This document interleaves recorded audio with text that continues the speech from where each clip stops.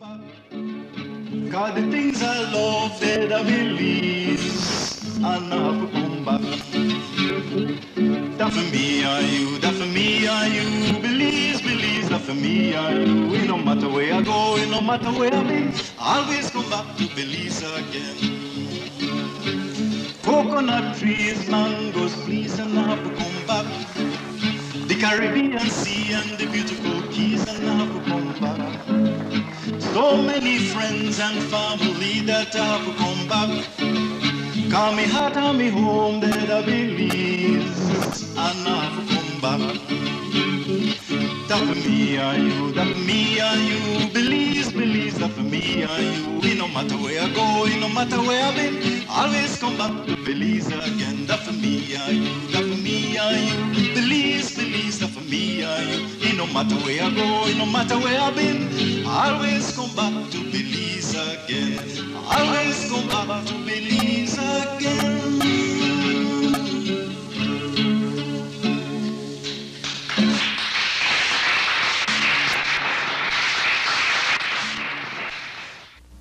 Hello everybody, and welcome to Belize Currents. My name is Veronica, and I'll be your host for the next half an hour. As many of you already know, the Right Honorable George C. Price, Prime Minister of Belize, was in Los Angeles recently. Our camera crew followed Mr. Price and his delegation for 4 days on a whirlwind tour of interviews, banquets, and other community events. We're very lucky to have Mr. Ernesto Castillo, the Los Angeles Consul for Belize, the Honorary Consul for Belize, in the studio with us today. Mr. Castillo was instrumental in arranging the delegation's agenda while they were in Los Angeles. He's here today with us to help give you an overview of the Prime Minister's visit and maybe a little inside information. Thank you very much for being with us, Mr. Castillo. How are you today? Just fine, Veronica. Thank you for inviting me. Great. I imagine that after the past, the past weekend, you're pretty tired. I suspect that a lot of work went into that. How much time did they give you to prepare for that? Basically, I had 1 month from the time they decided on the date that they were going to come to Los Angeles. Unbelievable. You did all that work in 1 month? Was it you, or did you have other people helping you? Well, we did put a team together, you know, a team that's known as the Belizean Association of the People's United Party. The People's United Party is the party that's now in government. So we were fortunate enough to have about 18 individuals who worked with me very hard and very diligently to put this itinerary together. 18 people? Approximately. Wow, that's a lot of people. So that's great. You had some help, because I see that there was a lot of work. Let's see, on the first day that they were here, I believe that the delegation did an interview at the Belize Caribbean Pulse. Can you give me a little information about that? Yes, that program started at 9:30 a.m. in the morning, and it was KPFK 90.7 FM. It's a Belizean program that's on every Friday morning. Right. And it went on for 2 hours up until 11:30 a.m. Right. Was there any information that was in the program that I don't want to say came as a surprise, but I know that Mr. Price was due to speak at the Caye Fest. Was that supposed to be a surprise? No, it was pre-planned, and the delegation, including Mr. Price, which headed that delegation, knew of the Caye Fest event. Oh. So that was we were supposed to end this visit with if I could use this term, with a bang, or with, you know, in a tremendous fashion. Right. I believe we have some footage for the from the radio station. Can we see that? We're listening to the Belize Caribbean Pulse on KPFK. Okay, that's Nuri Mohammed. Can you see the monitor? Yeah. That's Nuri Mohammed. And I know that he spoke with Mrs.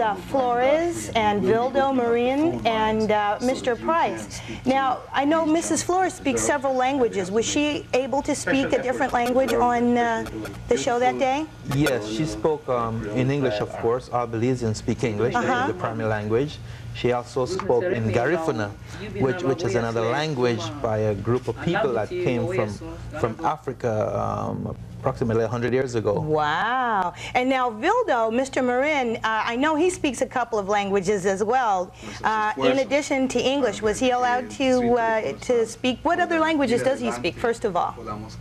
He also speaks Spanish. As you know, in Belize we speak 3 major languages, you know, with English is the primary language, and Spanish is our secondary language, and then Garifuna is the 3rd language, which is spoken predominantly by the group of people that are called Garifunas. No, but that language is also becoming a little bit more widespread throughout Belize, where all Belizeans are beginning to pick up on the language and the culture and the music. You know about the Punta Rock, which came out from the Garifuna people. Really? Looks like I'm going to have to learn to speak a little Garifuna and do a little Punta. Now, after they left the radio station, I know that the next place they went to see Mayor Bradley in City Hall. And as I recall, George Price, the Honorable Prime Minister, was awarded the key to the city. Can you give me an idea of what happened with that? Yes, if I could just interject a little bit. Just before we went to City Hall, we visited a high school, which is Manuel Arts High School. 700 Belizeans attending, so they did address those group of Belizean students. Then we went to City Hall, where the mayor himself gave the key to the city to our Prime Minister. Wow. And officially welcomed the delegation. And that was quite a memorable event for all of us. How many Belizeans were there? How many people filled that hall? Well, basically, the hall could not hold more than maybe 70 or 80 people. So we were filled to capacity, and there were still people outside. People spilled out into the foyer and out into the halls. That's correct. And now, has Mr. Price visited with the mayor in the past? He visited with the mayor a long time ago, back in 1983, when they passed through, very briefly, they passed through Los Angeles. So this wasn't the first trip? It wasn't the very first trip, no. Oh. Okay, so when he was here before, he wasn't awarded the key to the city? It wasn't an official trip. It was basically a campaign trip, you know, just passing through. And he basically just stayed about 24 hours. Oh, really? And so it was an official trip. But this trip was quite an official one, you know, like you said, 4 days. And all business. 4 nights, all business. All business. Did anybody get a chance to see Hollywood? Well, they did ask about Hollywood. They saw Hollywood Hills. We really didn't go into Hollywood. Right, right, because there was so much to do. So much to do. And now after that, I remember that we visited several Belizean businesses. As I recall, there was a print shop, there was, let's see, several hairstylists, and there was also a restaurant as well. Yeah, are they all owned by Belizeans? They're all owned by Belizeans. They're all successful businesses. There's also a very major business place that we visited that was, it's called JNS, and it's a machine operation where they manufacture small precision machine for aerospace, and it's a multi-million-dollar corporation owned by Belizean, and by the name of Joe Brown, if I may mention. Joe Brown. I met Joe Brown. Joe Brown was quite a nice gentleman. Very nice gentleman. How long has he been in business, do you know? I think he's been in business maybe 20 years or so, but he has owned his own company. As a matter of fact, that's the place right there at the monitor. He also had a big reception for the Prime Minister. That was quite a spread, as I recall. You can see the magnitude of his operation looking at those big equipment, CNC equipment, which is, as you know, is computerized precision equipment. Yeah. You know, one thing I really liked, I liked the fact that he allowed his employees to join the delegation. I know some businesses would not allow, would not even set up for the employees, but I thought it was a very nice touch when Mr. Brown allowed the employees to come and partake in a little bit of the feast. How many businesses did you visit that day, and how many did you miss? Because I know that there are several businesses owned by Belizeans in Los Angeles, and I'm just wondering if you got to all of them, or did you miss some of them, or? We missed several of them. There's countless business places here in Belize. Very successful business places also. We went to 6 different business places, and in 19 89 when they came to, that's Joanna's sisters over there. But when they came in 1989, we visited a lot of places also. You know, that was a campaign swing. He was not the prime minister then. Oh, really? But now that he's the prime minister, we could only choose, you know, a few places based on the time constraint. What's an idea of some of the businesses maybe that you missed? Are there like dressmakers? And I've been looking for a Belizean dressmaker for a long time. Fortunately, I found one. This beautiful dashiki is by Lily, and I'm wondering, are there other Belizean dressmakers around and Belizean businesses? I've been so far unsuccessful in finding a lot of Belizean businesses. Well, there are many, and as a matter of fact, the premier dressmaker, as far as I see, is a young lady by the name of Mrs. Anita Rabatu.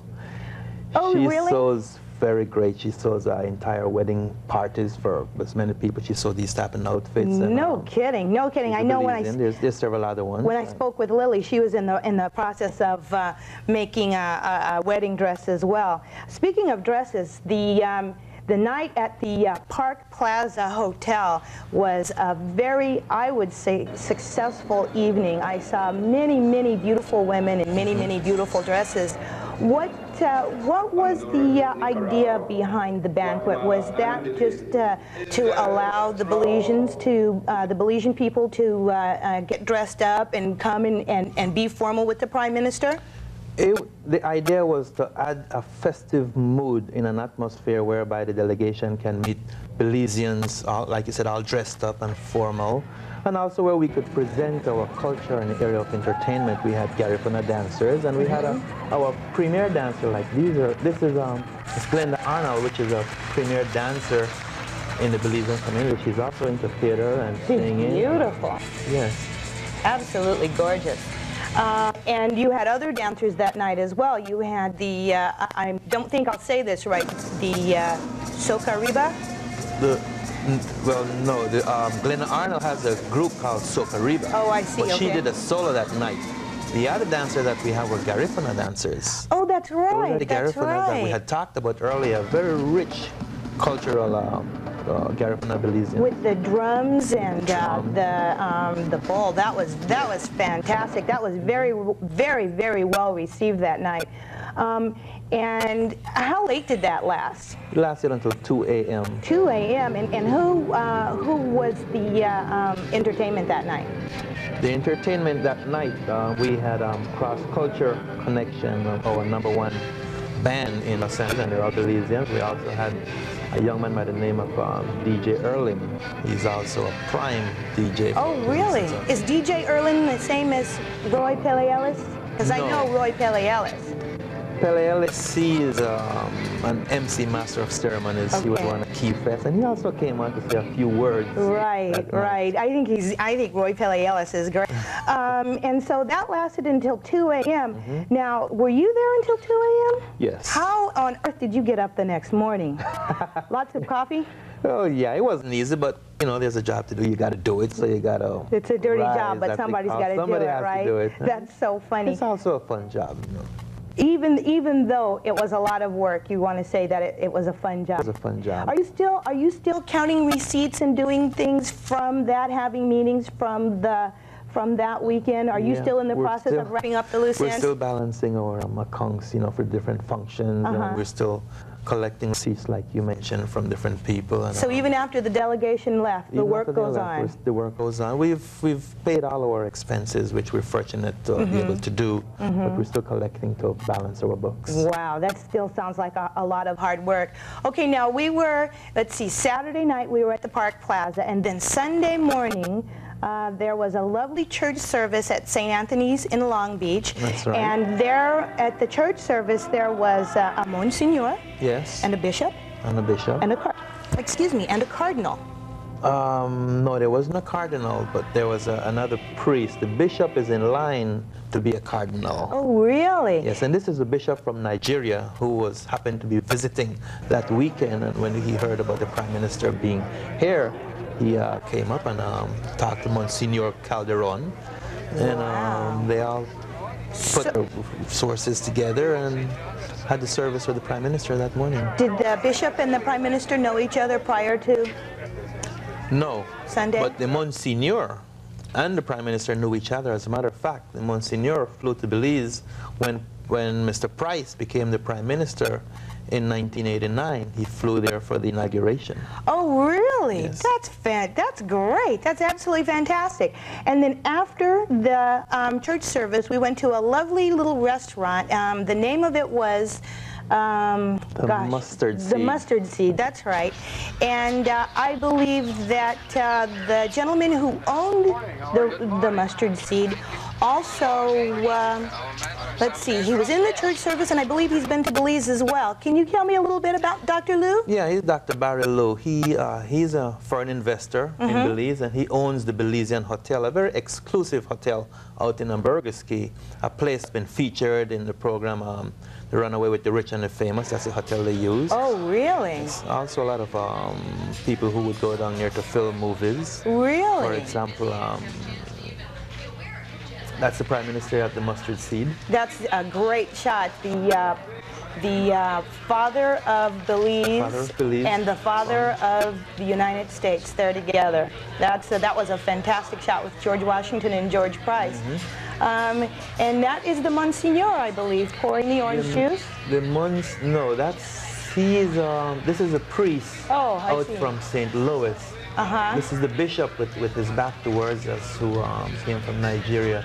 The Monsignor was unable to make it to this function on that Sunday morning, which is a brunch, given to the Prime Minister and the delegation by Dr. Barry Liu. Was this prearranged or?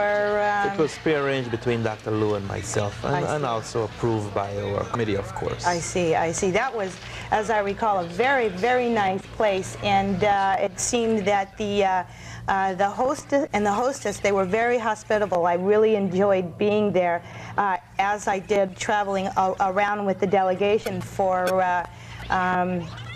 4 days. Right. I'm glad you used the word hospitable, because Dr. Liu is the owner of a hospital which is right beside that restaurant.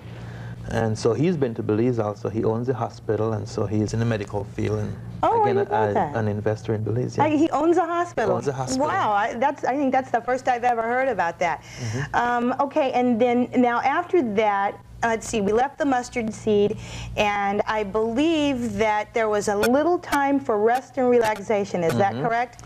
Yeah, there was some time for rest and relaxation, but the Prime Minister, on the way back to the hotel where he stayed, we visited Loyola Marymount University. Oh, wow. He wanted to see that university. Had someone who attended that. Belizean friends. Yes. Wow, that's great. So we drove around the campus, and then we went back to the hotel so they can relax for the next event that occurred following that evening at the hotel. And that was another kind of dinner, but it wasn't as formal. It was more of a business dinner. Yes. And go ahead, I'm sorry. Yeah, it was a business dinner whereby the government is generating some interest in foreign investment for Belize. And was that the idea of the business, the dinner, to generate foreign investment in Belize? Well, yes. In Belize, we have a lot of investors already who lives out here. There's a lot of other people who are interested in knowing more about Belize and becoming investors in Belize. And they also wanted to meet the Prime Minister. Many people come to the office asking, can we meet the Prime Minister or the Minister of Economic Development? And so this gave us all the opportunity to bring the investors, Belizean investors and foreign investors. That's the Monsignor there, Monsignor Calderon, that we talked about earlier. He did attend that business dinner and also gave the invocation that evening. Who was the host of that dinner? The host of that dinner was the Consulate of Belize, which is my office. That's your office. And I thought since that would be an official function in the area of generating investments, and we encouraging Belizeans to become business partners with foreign investors, I thought that the Consulate office would be the appropriate office to host that one. Of course. Were there also included in that dinner Belizean businessmen here in Los Angeles? Yes, as a matter of fact, about half the people there were Belizeans, and the other half were foreign investors to Belize. The government has a campaign, a very strong campaign right now, where we're encouraging Belizeans to become foreign investors or to become partners of foreign investors. As you know, to keep relying on borrowing, we have to generate income. So we're inviting investors who would give us access to new markets, who would create jobs, who would contribute to the economic growth and development of our country. What do you think about the economic growth and development of the country? Do you think it's moving too fast, or do you think it's just moving at the right pace? I think it's moving at the right pace. At this time, we're screening investors because we're interested in those that not only would like to share the wealth that would be generated from their investment, but those that would like to contribute into infrastructure, those that are interested in ecotourism. We have an ecotourism campaign. At this time, we're preserving our reef, our largest reef in the Western Hemisphere. Tell me a little bit about the coral reef. Well, the coral reef is approximately 200 miles long, which is about the length of the coast of our country. We have 200 of sea coast. We have approximately 400 keys or little islands that just glitter over the coast of the country. It's like having a wedding ring with diamonds all around. Yeah, it sounds beautiful. We have the largest living and healthy barrier reef in the world. Australia is the largest in the world, but we have the largest healthy.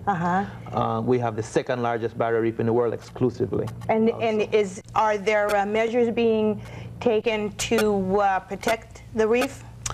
Most definitely. Like I said, our philosophy right now in tourism is ecotourism, which is the awareness and preservation of our natural resources. We're not only expressing this to tourists and visitors, but also we're spreading this awareness to the Belizeans themselves. That way we have to protect it first. That's right. If we would like visitors to protect it also. It begins at home. Yes. That's right. Okay, and then I think the absolute last thing that happened before the delegation left, as you said, was the Big Bang, the Caye Fest. And I want to congratulate not only you, Mr. Castillo, but I want to congratulate both the Belize Cultural Association and the Consortium for Belizean Development. I know they co-sponsored it this year, and I think that it was a fantastic turnout. Can you give me a little idea about the Caye Fest and maybe how it began and how it evolved through today? Yes, about 5 years ago, the consortium, there was about probably 5 or 6 of us. I was a director in the consortium at that time. And we all put together and decided, let's have a big festival functions on Memorial Day. And as you can see, traditionally we have about anywhere from 6,000 to 8,000 Belizeans. Wow. Over there, there's thousands of Belizeans. Wow. And the following year, the consortium members decided to give it to an organization that sponsors and promotes culture in Belize.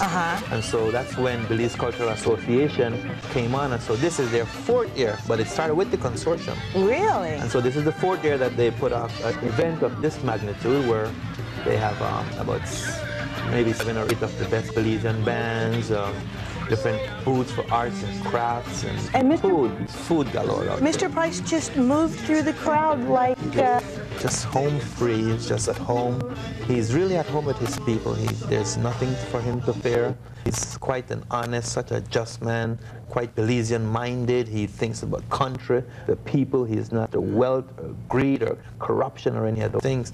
So the people know that. He has nothing to fear, and God is always on his side. I felt so comfortable when I was speaking with him. I spoke to him on several occasions, and he made me feel very comfortable when I was talking to him. We had, like I said, a couple of conversations, and I even told a joke and he laughed.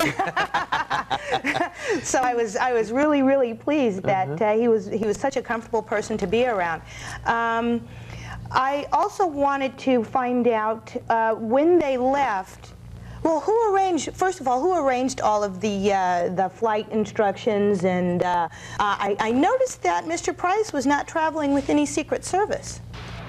No, but throughout the duration of the trip, he did have an entourage that traveled with him, which of course is our committee. Right. Yeah, all of our committee usually traveled with him, or as many as possible.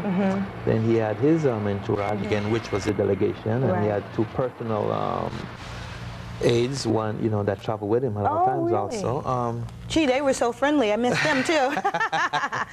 Yeah, but as far as answer your question, who made the travel arrangements? They made the travel arrangements as far as flying from Belize to here and from Belize to back.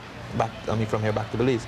But once they arrive at the airport, until the time they're ready to board the plane back, that's when my office and our committee, which is the Belizean Association of the People's United Party, made all the arrangements for the entire trip. Unbelievable, unbelievable. Mr. Castillo, can you give me maybe a 1-minute overview of your office and how it facilitates not only Belizean people here in Los Angeles, but American people who want to go to see Belizeans?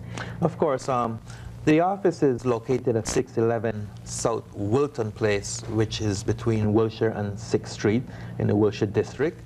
We're a branch and an office of the government of Belize, the Office of Foreign Affairs.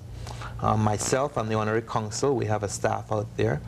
And we're open daily to assist all people who is interested in Belizean affairs. We promote the country, we promote tourism, we have a wealth of information on investments.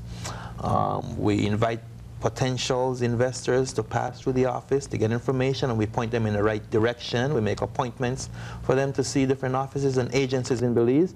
And then for Belizeans, we're able to renew passports for Belizeans. We provide emergency travel documents. Wow. We provide them with listings for jobs in many cases. Unbelievable. On that note, we're going to have to end it. I would like to thank Mr. Castillo and the Office of the Honorary Consul of Belize here in Los Angeles for joining us today here at Belize Currents. I would also like to thank Mr. Castillo and his office for allowing our camera crew to travel around with them for 4 days. It was once again a whirlwind. I also want to leave you with the note, too, that when you're out and you're shopping around, think of your Belizean merchants. They're there. Sometimes you just have to look for them. They're there, and they provide the same services that any other merchant could. So support your local Belizean merchants. They love to see you. Also, support your local Belizean charity. They need you. Once again, one world, one love. Thank you. Thank you for inviting me. Thank you for coming, Mr. Castillo. Land of the gods by the Caribbean Sea, all that live to thy linger.